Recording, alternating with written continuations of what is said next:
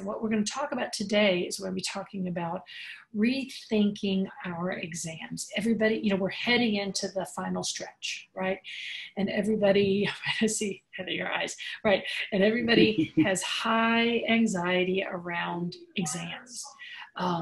It can really start to manifest itself pretty quickly in online cheating. Like, what are we going to do about cheating? And we really want to take a step back today from how to do these online exams and really just ask you to think about what's your purpose of these exams? Why are you doing these exams to begin with? And then what's going to be the best way to do this then with compassion for yourself and for your students. So with that little introduction, I will turn it over to Jay. Thank you. Yeah, thank you. And so that's really, I think, where we're at today. And just to make a quick plug, I will say that we are offering a couple of workshops next week, next Monday and Tuesday, called Complex Tests in Brightspace, where we're really going to spend some more time introducing folks to not just the basics of Brightspace quizzes, but how to kind of deal with some of the more complicated aspects and how to get in some of those more challenging questions as well. So if some of those questions come up today, we'll often kind of push you off, encourage you to attend next week, which will be much more kind of hands-on technical kind of workshop. Today is a little more philosophical, I think, in nature. So just to kind of get us started, we do encourage folks to share with the world that they are learning along with us. If you tweet or use Instagram or Facebook, please make sure you let everybody know what you're learning with us today, and include our username in that, and include our hashtag Keep Teaching Zula, which also refers to the website we've set up and have been encouraging faculty to get resources for in this time of remote teaching. So to get us started, our objectives for today, our learning outcomes for today. We're going to talk a little bit about this idea of high stakes testing. And then we're going to try to talk about why we might want to rethink a little bit the idea of our use of high stakes testing, and then think about some ways we might actually implement those changes and that rethought. So that's really our goal for today. To get us started, we're going to ask you to do a quick little survey, and I think Elizabeth is going to share the link with you. Just really doesn't want to cooperate today. Okay, so this, you may have seen this if you're on Twitter, or if you're on any other kind of social media. This has been making its rounds a little bit. It was developed by Julia Forsyth, who's the Associate Director for the Center for the Pedagogical Innovation at Brock University. And this little cartoonish flowchart, decision tree, I think kind of sums up really the thinking behind what we wanted to just talk a little bit about in today's workshop, which is this question of do you need to put that exam online, which I think is a big question that came up early on when we realized we were going to have to switch to remote teaching. Right? I think a lot of us kind of jumped forward and started thinking, if not about the final exam, about whatever exam we had lined up. Right? But now, as Elizabeth said, as we move towards the Easter break, and we think about the fact that when we get back from the Easter break, we'll have, three full weeks of class left before final exams, right? And so if we haven't started thinking about what our final exam is going to look like in this world of emergency remote teaching, it's something we do need to start thinking about now. And so you can see some of the ideas behind this flowchart. Again, it's a little bit tongue-in-cheek, but at the same time, I think it offers some really good suggestions for this, which is, do you need to put that exam online? And if so, do you want to consider changing the weight distribution for that exam? Does it need to be as heavy as it is in a normal class under normal circumstances? If you do need to put it online, what are you going to need to do to digitize it, right? And again, we'll talk a little bit about that today, but we'll also get into that a lot more in the sessions that we're offering next week as well, with the complex exams on Brightspace. But the real other question here is, could you redesign that exam? Could you challenge the students to do something that would still assess those learning outcomes, right? Because this is ultimately what we're getting back to with exams. Could you give them something that would allow them to demonstrate what they've learned in a way that might be a little less stressful, that might be a little less technologically challenging for both them and you in terms of setting it up as well? And so that's really just kind of the thinking. This is kind of the impetus for today's workshop here. All right, so real quickly, one of the reasons we'd suggest we just might want to spend a little time rethinking this is some of the scholarship that is out there. And in recent years, before anybody was thinking about emergency remote teaching and COVID-19, there was a lot of research going on about the value of exams, what we get out of exams, and more importantly, what students get out of exams, right? And this idea really, according to Volk from just a couple of years ago, that an exam, a test, is a neutral event in that it measures something, but it has no real impact on learning in and of itself, right? And if we think about how much time we devote to exams, giving exams in class, or giving exams even online that students are taking outside of class, in that they're demonstrating something, but at the same time, they're not actually learning anything during that time. I think that's an interesting question to kind of ask ourselves, right? What's the value here if they're not actually learning anything with this time? But then also along what Volk really kind of emphasizes is that assessment practices themselves can produce larger gains in long-term retention of information and concepts in comparison. So there are these alternatives that can ultimately have greater impact on student learning. The students are doing work that demonstrates what they've learned, right? So it's having that assessment impact for us, right? But at the same time, they're actually learning more and learning better through the process, which is not something that happens when they take a typical exam, right? And then more specifically, Radiger et al. Talk about this idea of retrieval practices, right? And retrieval practice is the act of calling information to mind rather than just rereading it or hearing it, right? So it's not simple studying, right? But it's studying, it's doing something with that information at the time that you're learning it, right? And ultimately, both these ideas lead to greater long-term retention and the ability to transfer information. And all of us have talked, and I think often kind of talked negatively about how students are learning something in one class and then they get to our class a year or 2 years later and they seem to have completely forgotten what they learned in those foundational classes, right? So there's no transfer taking place, right? So these ideas of retrieval practices, of assessment, of alternative assessments, offer some different ideas that address some problems that we've been talking about, like I said, before we found ourselves in this world of remote teaching as well. Yeah, and I want to say one other thing about retrieval practice. I think giving yourself time, and I know a couple of you, I've talked to you about tests and what you're going to do moving forward, and kind of said, come to this workshop so we can kind of talk about some of this research. Oftentimes what we can do ourselves with our tests is we can encourage, memorize, and dump behaviors in students, even in our face-to-face classes.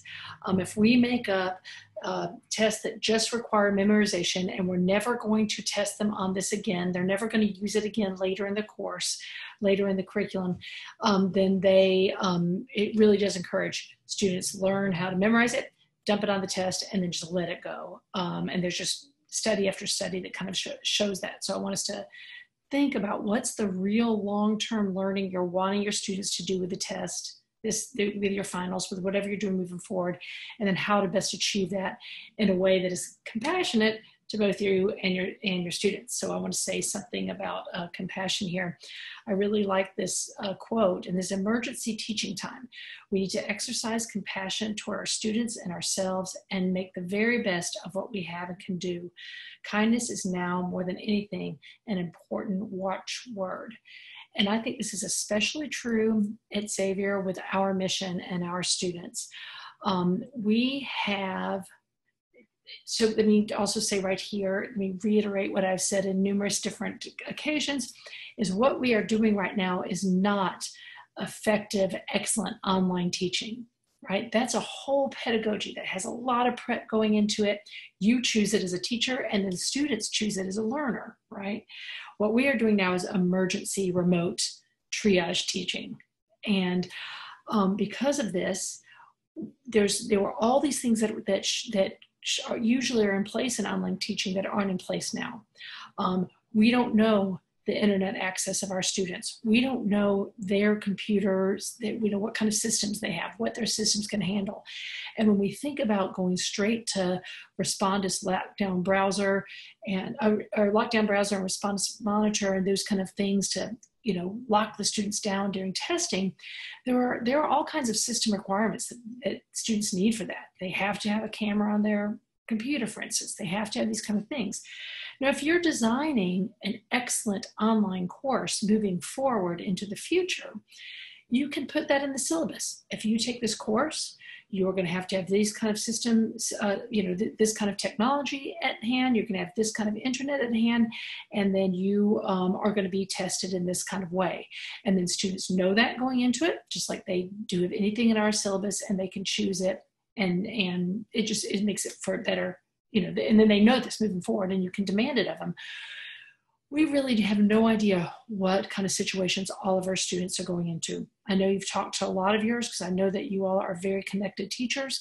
I know that you've found out more about their home life maybe than you ever thought you would ever know. Like right now, I'm seeing your homes in the background. So, but you don't know, like, again, how much support do they have? What kind of situation do they go into? I've got a student who is in my class, who during my class, she's having to watch her nieces now because her sister is still having to work. So, we don't know the situation these students are in. And so then if you put them in this kind of lockdown situation,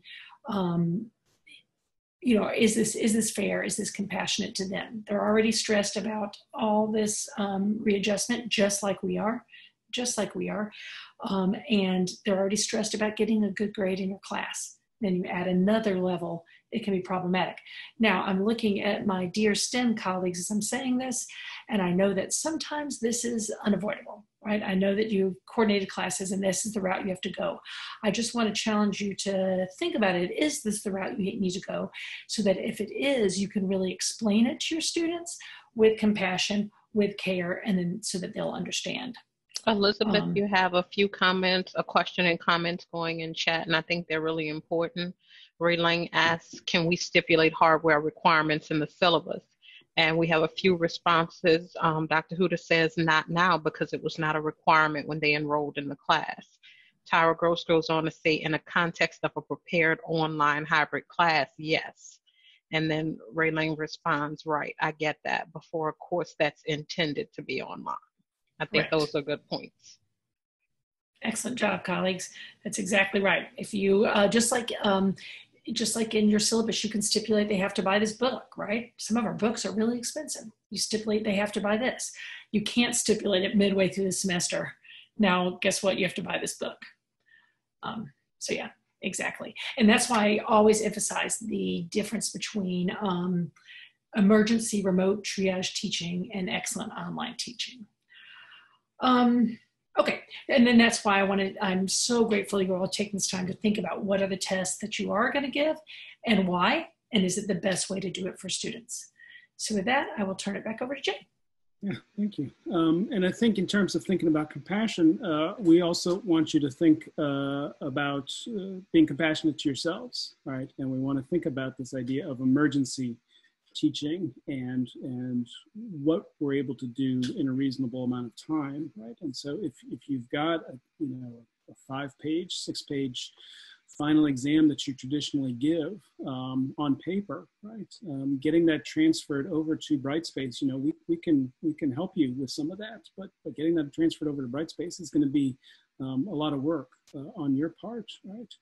If it's so.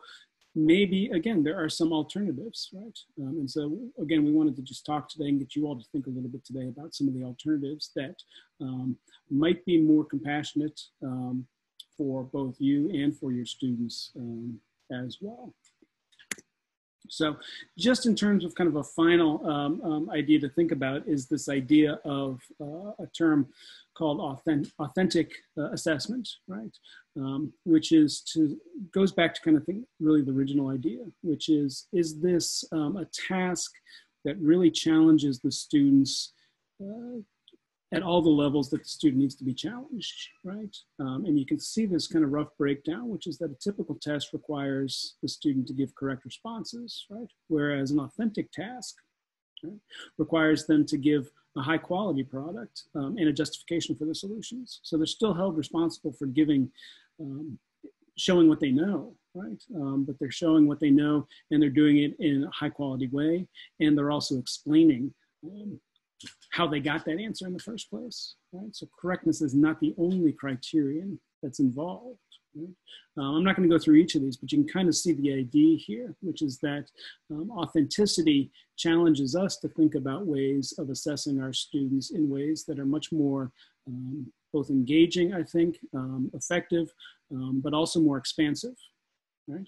While at the same time, I think in some ways, simplifying the process, right? Because 100 question test is a pretty complex thing. But an essay that challenges them to think about the same things and demonstrate the same knowledge and learning is in some ways a much simpler thing, right, as well. So I think there's pros and cons to this. As Elizabeth said, every class is different, every teacher is different, every situation is different, but we just want you to think about some of the alternatives that might be available to you for all these different reasons. So one way we wanted to suggest that you might rethink some of these exams is to think about the fact that maybe an open book exam is still an alternative for you and your students, right? We've had a lot of questions as soon as all this remote teaching started going. We started getting a lot of questions about, you know, how do you lock down the browser, respond as lockdown browser, which, if you're not familiar with, kind of limits what the students can do while they're taking a test. They can't go off to other websites. They can't look up words. They can't do anything really except take the test during the test, right? And then there's a second component called Respond as Monitor, which basically turns on their webcam and kind of takes kind of still shots of them over the course of the exam so that you can then kind of, the teacher can go back and kind of take a look and make sure the student wasn't flipping through their book or something like that. And again, under certain circumstances, that's really the best and necessary way to give an exam. But our question really to you is kind of, is that always the case, right? And so one option is to rethink your exams in terms of making them open book, right? So some things you'd want to think about if you were doing this, right? So that you're not just flipping through the book and looking for the answer, right? Because that's not an effective test. But an open book test where they've got access to some of the information from class, right? But they don't have the answers, right? So ask more conceptual questions as opposed to right or wrong questions, right? So instead of just asking them what's the solution to this problem, ask them to explain what's the next step in this, in solving this problem. State the definition of something, explain why a hypothesis is necessary for this situation, right? So instead of just saying what's the right answer here, but have them explain how they got to that right answer. Okay? Instead of having them solve a problem, and again, you know, Elizabeth and I were really surprised about this, but I think before we left campus, we met with some folks from math, and I think Bill Jones showed Elizabeth this app where the student could write in the question, and then the app would give not only the answer, but kind of the full kind of proof of the answer, right? Which is just kind of mind-numbing. You can think about how much trouble I had coming up with proofs when I was in high school. But so instead of just asking students to do that, ask them to identify an error in a proof or computation, right? Because that's not going to be so easy to find, right? Favorite questions where students can scan and upload work. And we've worked with some faculty on ways that you can do this with the quizzes function in Brightspace. And again, that's something we'll probably spend some time talking about next week as well, the possibilities and also the limitations of that. And then some other tips as well. If you're taking problems from a textbook, think about changing not just the numbers of the question, but the details of the question, right? Think about ways that the questions can be kind of randomized, so different students have different questions as well, right? Again, part of this is kind of suggesting that we realize that, honesty and accuracy is important, but there's different ways to kind of go about this as opposed to just relying on the lockdown browser option, which we've honestly had a lot of problems with, right? Students don't have cameras on their computers sometimes. Students don't have the high-speed internet access they need for it. They have other technical problems as well. It's hard enough to kind of deal with those when students are on campus, and now they're spread out around the country, right? So we're really running into some walls with those things. So are there ways we can rethink some of these things and work around them in this kind of emergency situation? Jay, can I jump in here for a second? Yeah. I just wanted to bring in another point as Jay is discussing these alternatives and other ways to think about assessing your students' learning. And that's universal design for learning. And if anyone's familiar with that, that's the idea. The whole purpose is to give your students multiple ways to demonstrate their learning. So if you think in terms of one of your colleagues or her French class, I know that the students have written exams where they write French words. They have an oral exam where they are pronouncing and they're discussing. And if you think along the lines of that course, those students have multiple ways to demonstrate their knowledge of the French language to the professor, and they're graded on those things accordingly. So the idea here, as Jay discusses these different opportunities, this is another chance to think about other ways you can have your students demonstrate that they have knowledge of the concepts that you're teaching, and not necessarily just one way, because in places where they have put UDL practices into place, they have seen grades go up. And it's not because students are cheating. It's because students now have ways that, oh, I can express it this way. This is how I understand it. And I'm being given the opportunity to present it that way. So I just wanted everybody to consider, as you think about these things and you may be modifying things or not going forward, that's another benefit, because you open up the world to many of your students to demonstrate their learning in a way that's best for them. Absolutely. Thank you, Tara. I think that's an important point to bring in here as well. And with that in mind, again, if it's possible, again, maybe an exam in and of itself isn't even all that ultimately necessary, at least under these circumstances. Could students demonstrate, again, what they've been learning over the course of the semester by doing some kind of paper? Could they do it through a video presentation?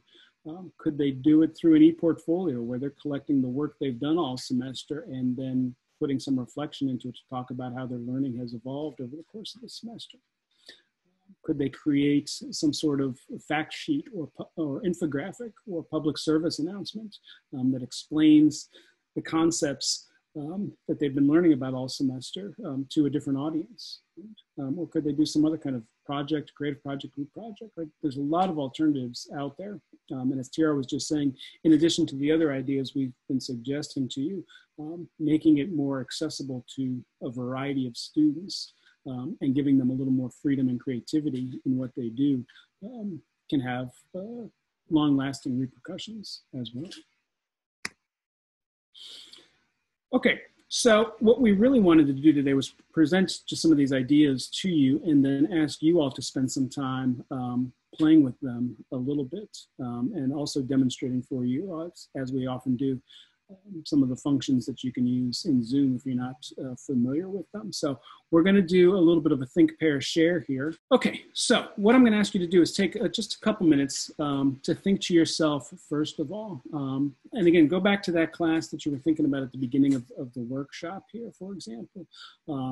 Assuming you've got either an actual final exam or kind of one big test at the end of the semester. What's one way, as we've kind of started talking about it, that you might, just in theory, be able to rethink that exam? Could you give it as an open book? And what would you need to change in order to do that?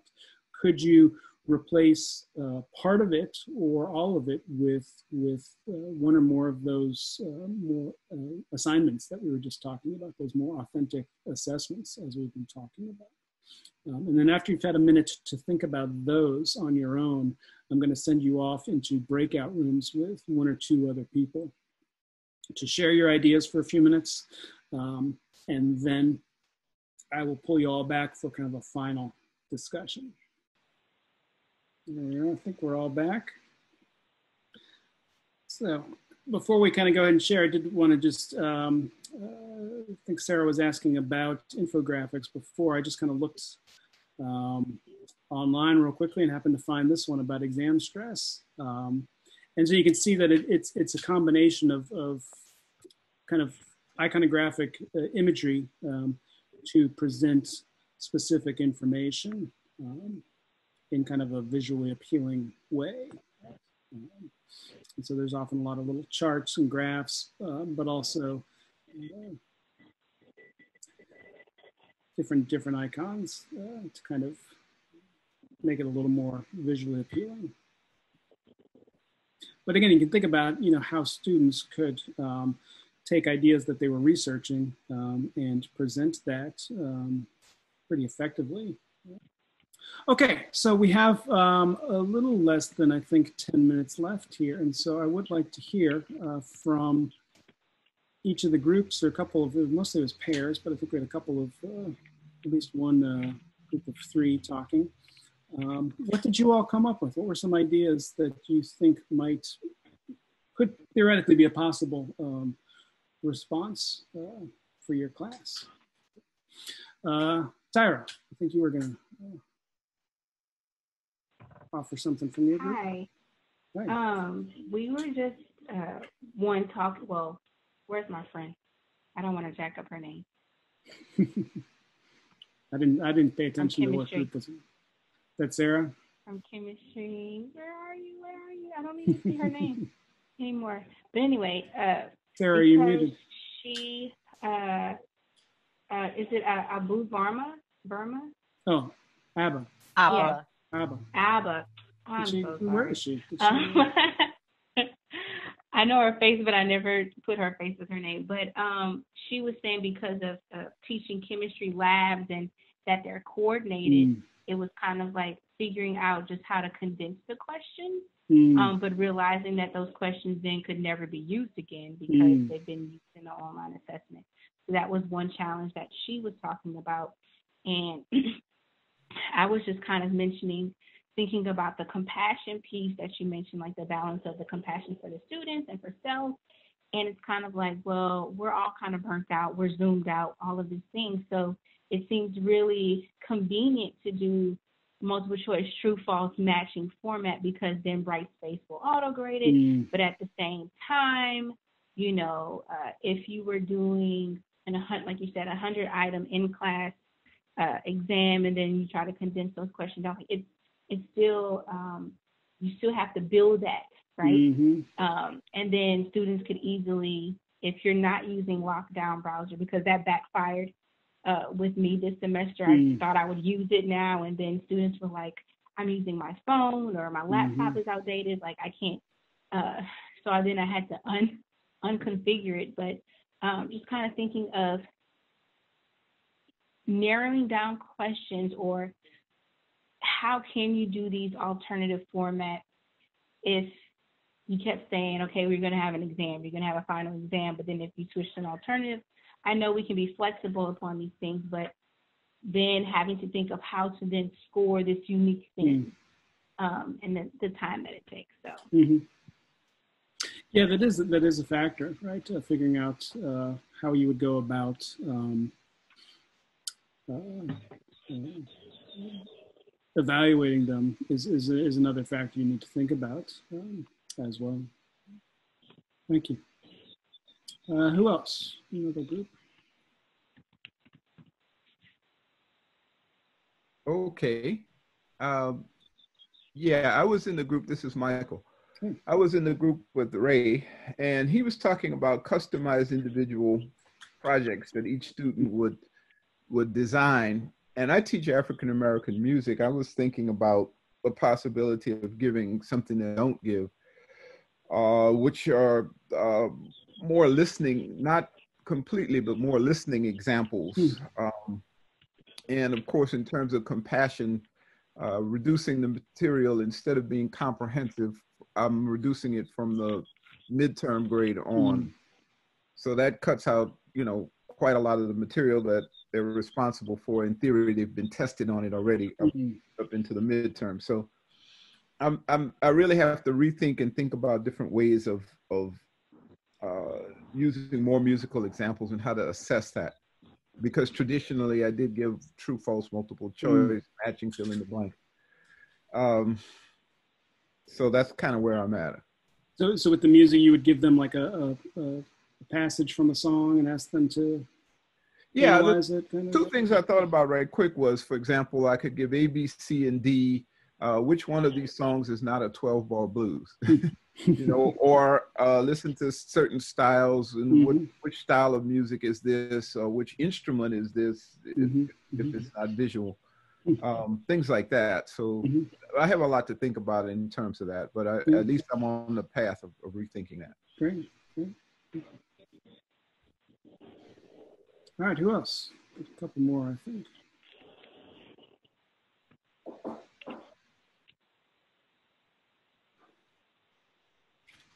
Well, I'll say something. Wendy, go on. So my junior, senior level seminar students are writing a research paper, and when this evacuation happened from campus, on the first day back online, I asked them if they felt that they could complete their research papers, and they all agreed. And so that's not changing for my juniors and seniors. They don't have a final exam. But for my entry level history, they're ex-core courses, but they're history courses. One is Creole, Louisiana, and one is Vietnam. I was saying to my partner there that I was thinking about having them write an essay as a final exam, somehow addressing how their learning has changed or shifted, as you said before, Jay, over the semester. But I'm struggling with that because they do a lot of writing in that class. And in fact, today they're turning in first drafts of their papers, and then in 2 weeks, they'll be finished with their second drafts of their papers. And so I feel badly asking them, okay, now I'm going to ask you to write another short paper for the final exam. So I like this idea of, what did you know about the Vietnamese diaspora in August? And what have you learned up until now? But that wouldn't quite be fair because I have students in the class who are diasporic Vietnamese people, and others who are not to assume that my Vietnamese diasporic students know their history very thoroughly. Some of us don't know our history very well. So I am struggling with this. Also, I'll say one more quick thing and then be quiet. Those students also are doing presentations, or they've already done presentations. So I feel like giving them a presentation to do is maybe overkill on the presentations. So I definitely want to consider options. And so I'm eager to hear and learn what other options there are. Thank you. Yeah, that's a good point. I mean, if you've already got a class where you're doing a lot of a lot of this kind of other kind of authentic assessments. Yeah, I think that's a good thing to not overwhelm them with right. as well. Good point. Sarah? So I was in a meeting with Monica Pierre, who's Mass Comm. And so, Wendy, some of your things you brought up, I'm very interested. Maybe we can even talk offline. So I'm probably not what they were relating to with ABBA of changing the amount of questions for the lab test. That's true, but the class I was really thinking about for this is I'm teaching the chemistry of art. So these are for the non-science majors, right? And so I give 2 tests this semester. Really, it's so they pay attention and they do some work, and they're, you know, this isn't like they're going to go on and become chemists. And so I have a test scheduled for the Monday before quiet day, and I'm really thinking that's these are not there's a 1,000 level class, and so the tests are usually what is paint made up of, of these things. So I'm very interested in doing something different. And I hadn't really thought of doing an essay because I'm a chemist and I don't have my students do essays. But if I had to maybe do an essay about something relating to what they learned and chemistry and art, that might be a way to get around this. So Can I add something? Please. I sat in on Sarah Clunis's history of art class last year. It was brilliant, but she uses a lot of imagery and analyzing different aspects of artistic of pieces of art. And I wonder if you might have your students identify a piece of art, and then even in an infographic, identify a piece of art and then have them demonstrate through the infographic the different chemical aspects of this mosaic or this oil painting or this print or whatever, or beadwork, a Mardi Gras Indian suit, what is involved in the making of sequins or something like that. So I think there's a great way that you can turn this into a project, maybe even an infographic. So if you want, we can discuss it, but I think you have a great opportunity with your class. Yeah. Thank you for that, because also the week before they're all presenting they were doing their own, I have them do a test and design a test and carry out a test and present it to the class. So, but I do want to say then, Monica, for her Mass Comm class, she was thinking of not doing a test, but instead getting her students to do what they're, being tested on, whether it be writing some press releases or the spoken word and spoken dialogue and given updates. So anyway, thank you for those insights. Great, thank you. Anybody else want to offer a little bit what they were talking about or contemplating?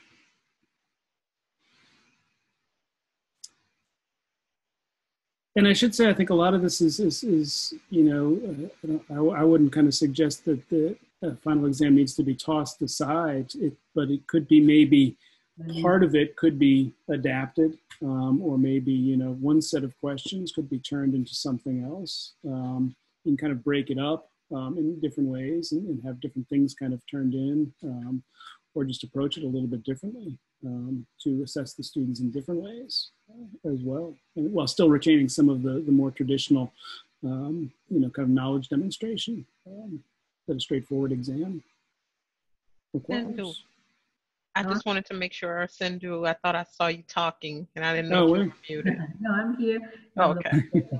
No, we are compassionate. Actually, this morning, one of my best students in calculus, she couldn't take the test because of some reason. So I'm giving her a makeup test at 6:30 at whatever time she wanted. So we are compassionate and being and all those things, definitely. And we are thinking about the finals also. We are going to give different finals. We don't give the same finals as we have been giving. So we are talking, because most of our classes are departmental classes, so we coordinate. So, yeah. Well, you all were the ones who got us thinking about this in the first place. Huh? Math department was the one who got us thinking about these things in the first place.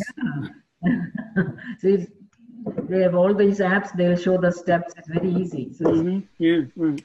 All right. So how can we test them, find out what they really know, and avoid, again, and I think that's another piece of this is to, we're never going to avoid all of the traps of that technology allows for possible cheating. But at the same time, are there ways we can adapt some of the stuff we do that makes it less likely or less possible? Well, it is a little bit over 5:30, and so we are trying to be very kind of mindful of people's time in these strange times. So I do want to thank you all for participating and sharing some thoughts and kind of just opening yourselves up, I think as Elizabeth said to begin with, to the possibility of thinking about things in these different ways. And just to kind of wrap things up, I will remind you that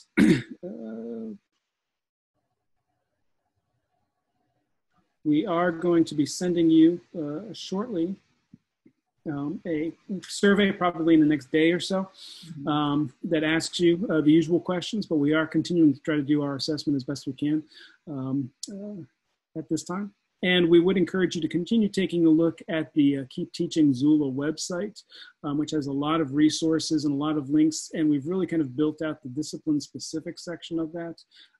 So to say, if I'm teaching a class in math, here are some sites that kind of offer ideas about how to teach math remotely. If I'm teaching history, here's ideas about how to teach remotely, because we recognize that all the disciplines are different as well.